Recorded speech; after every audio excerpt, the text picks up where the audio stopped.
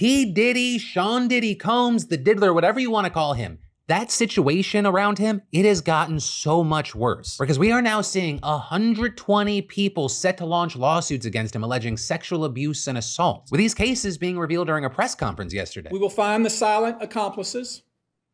We will expose the enablers who enabled this conduct behind closed doors.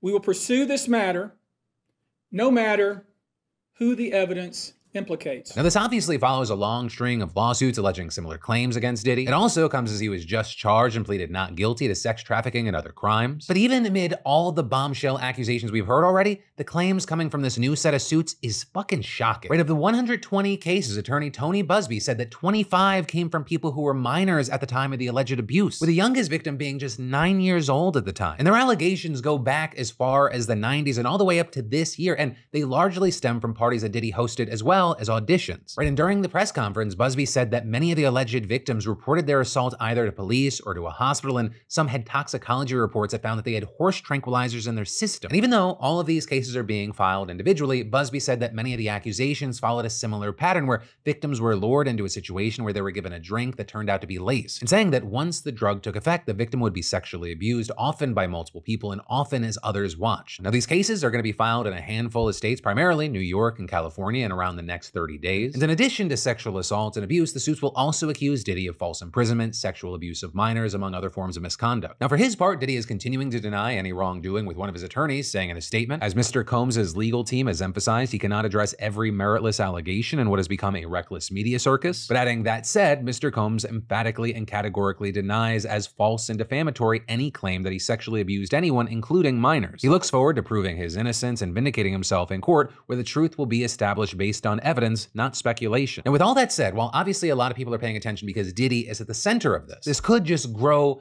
and grow, because you had Busby saying in some of the suits, other perpetrators are going to be named. And while he did not name names there, he did say that well-known people could be a part of these cases. I expect that through this process, many powerful people will be exposed.